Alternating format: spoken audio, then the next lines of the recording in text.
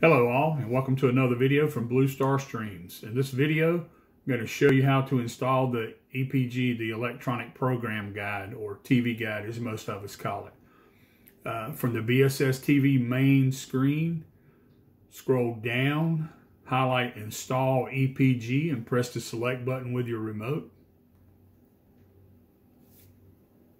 It's going out and it's pulling a current view from the TV Guide website. Once done, it'll come up to the categories page. Now you'll notice you're in the EPG categories page. So if you select, one of the options, let's just select Sports Network, press select with the remote. You'll notice that this view of the guide looks, more similarly to what you would see on a cable box or a satellite receiver TV guide.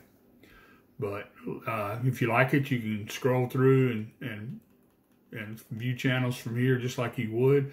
But if you like the other view better, hit the back button on your remote once. Hit it once again. And then scroll up, highlight Live TV, press select.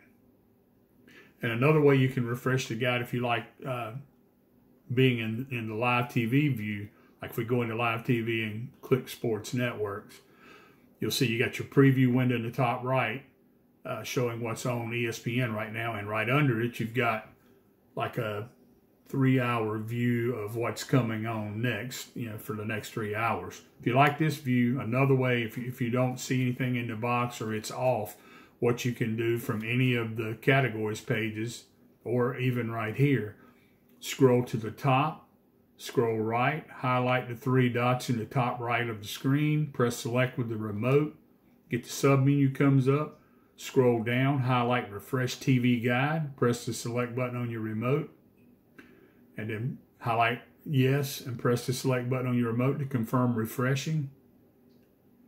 It goes through and kind of does the same thing as installing the EPG, but you'll just have the view of like 3 hours.